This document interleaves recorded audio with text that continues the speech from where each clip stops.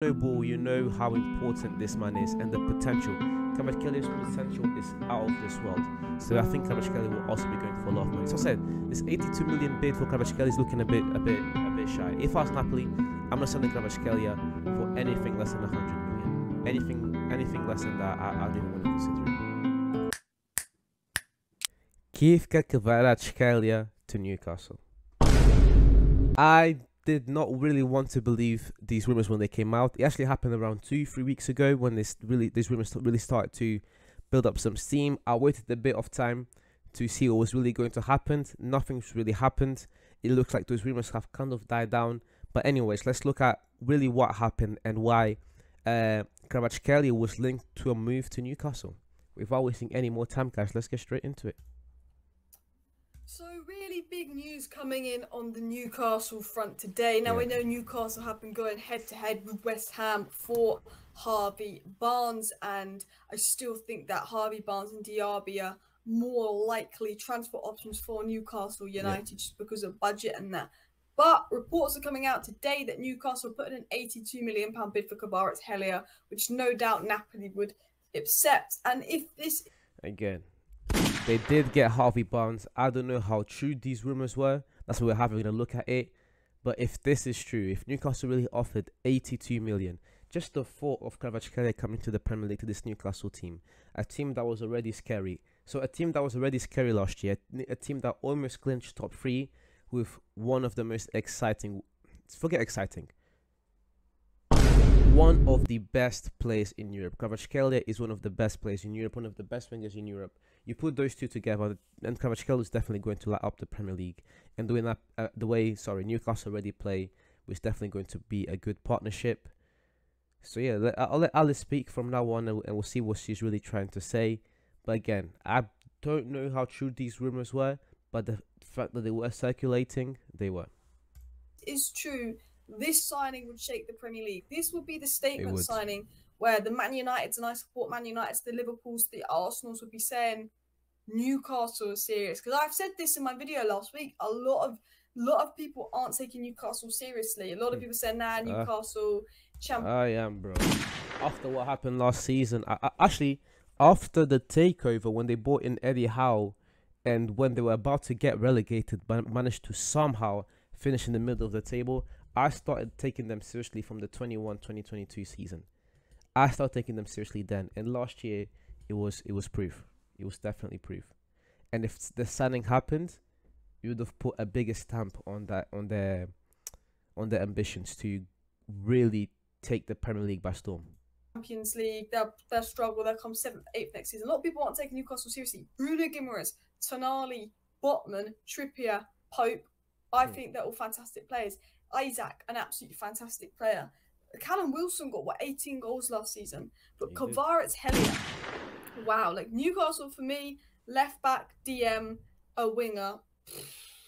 Because I think Tonali and Bruno Guimaraes are great, and they could play in the pivot together, no doubt in my mind. But a DM behind Tonali and Bruno Guimaraes, I think, would be insane. But Kvaratskhelia at Newcastle reportedly made an £82 million bid for him. Now, this is giving me Barella vibes. Newcastle linked to Barella, they signed Tonali.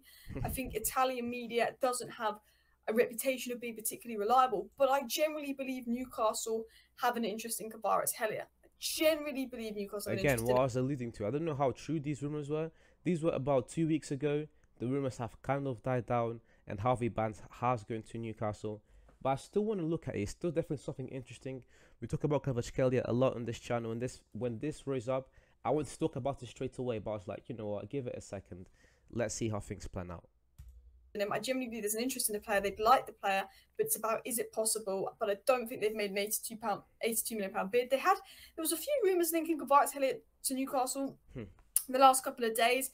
And I think this is a story where tomorrow it's going to be come out and rubbished and no, this isn't happening. This could be Newcastle using this to maybe help them get a deal for Harvey Barnes done.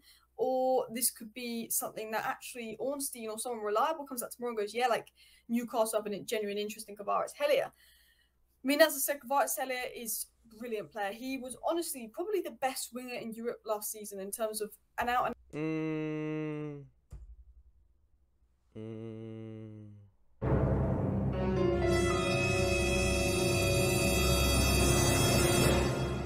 don't know about the best winger because of Vinicius Junior, because of Mbappe. I don't know about the best winger, but he's getting to those conversations.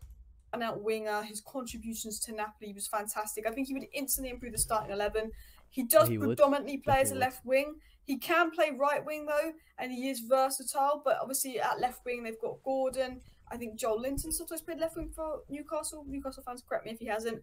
Isaac's obviously played left wing. Isaac's phenomenal. I do think you need more of a right wing because I think he starts. St. Maximin. I think St. Maximin's a good player, but I think he's hit and miss for Newcastle. Sometimes I watch him and like, this guy's fantastic. Other times I watch him and he's not consistent enough. So I do think maybe someone like Moussa Diaby, who's set to go to Villa, could be smart business. However, Harvey Barnes predominantly plays left wing, and Kvaratskhelia, he instantly comes in that left wing for Newcastle. Boom. Do think right wing's more important, but Kvaratskhelia can easily play right wing. I believe that he got 12 goals and 10 assists last season. Some people say, oh, that's not the best stats, but he was an eye test player. You know, Eden Hazard never got the stats that Mo Salah got. But when you watch Eden Hazard play and you watch Mo Salah play, a lot of people will say Eden Hazard's better. He is better. Come on. I wouldn't say he's more of a George Best profile player, but when I've watched him play, he looked absolutely brilliant. He can play on the right, but he does predominantly play on the left wing. He has got low wages, so despite a high fee, you know, you don't have to give him ridiculous wages. I think he could easily move to the Premier League. The fact that Tonali, I think he was kind of forced out of AC Milan, but the fact that Tonali made that move to the Premier League, you know, I think a lot of people are looking at like Newcastle are in the biggest league in the world. The Premier League is the biggest league in the world. They've got this investment. Eddie Howe's gone from 20th to 12th and then 12th to 4th. They are building something. That's what I was saying. Like, when they went from 20th to 12th, which was around the middle of the table, as I said, that's when I really began to take them seriously. I was like, wait, Eddie Howe, with this team, he managed to do all of this and they barely spent any money with the team that he already had, the team that was in relegation battles in December. That's crazy. And then coming into the season, of course, we all know what Newcastle did. They're investing in something good. They're in the Champions League. A lot of people saying this Newcastle are going to be the Man City in a couple of years. I think that's how you attract the Tonalis. And I think Kvaratskhelia would definitely go to Newcastle if this was the case, if Napoli would even entertain selling. Because I do think Victor Osimhen will stay at Napoli because of his ridiculous price tag, whereas Kvaratskhelia won't be quite that expensive. But because of how... He will be. If Kvaratskhelia leaves, I would say he was going to leave for the exact same amount of money as Osimhen, because, as we know, it is a beautiful game and goals matter most. And a striker, most of the time, will always be more expensive, but Kvaratskhelia is right around the same tier. If you know ball, you know how important this man is and the potential.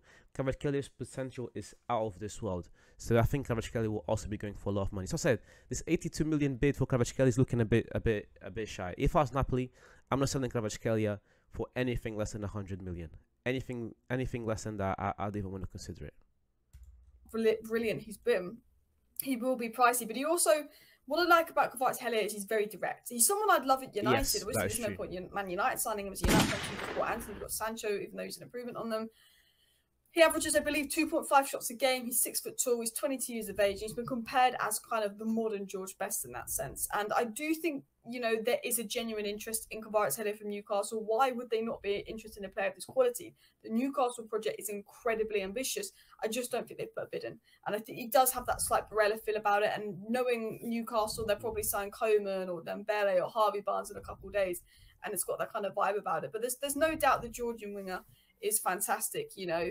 I think he got like 7 goals and 7 assists in his first 13 appearances for Napoli. He's both-footed as well. He's really good with both feet. You know, I'm not an expert on the player, but I did watch a lot of Napoli last season because they were good. We've watched our fair share of Kvaratskhelia in this channel. We've watched our fair share of Kvaratskhelia in this channel. I'll tell you that.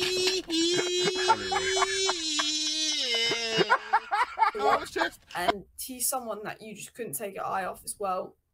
Obviously, only recently joined Napoli, so as I said, it would cost Newcastle a lot to sign him. But I have to say, he has probably been one of the biggest rising stars in football this season. In terms of no one really, I wasn't very familiar with him a year ago. I know he got some decent assists for Georgian European qualifiers, 10 goals, 6 assists. Obviously, you know, that's the European qualifiers. It's slightly different. You play teams like Gibraltar. But, you know, they had a good big player to replace. Why did Gibraltar have to catch a stray? Why did they have to catch a stray? Like, leave them alone. Napoli and Insigne.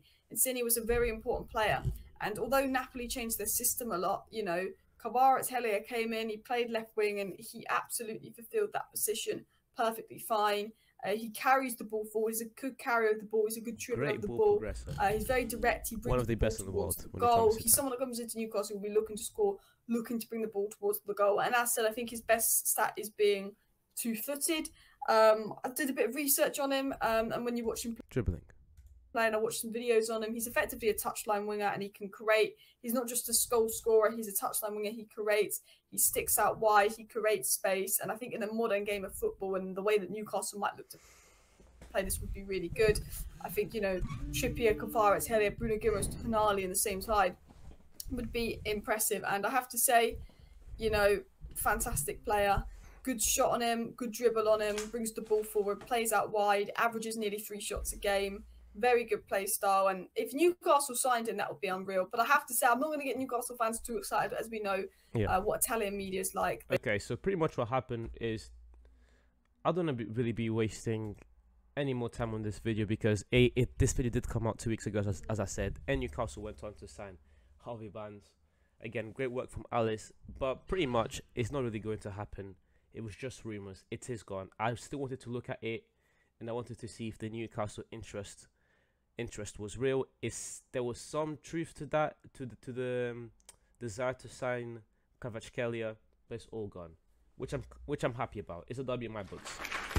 Kvaratskhelia not going to Newcastle is a W in my books, not only because I support United, but also because I want to see what him and Osimhen can do in another year. But anyways, guys, thank you very much for watching until the end. You're much appreciated. Please leave a like, comment, subscribe, share. Do all these things to help me grow this channel. And I'll see you guys soon.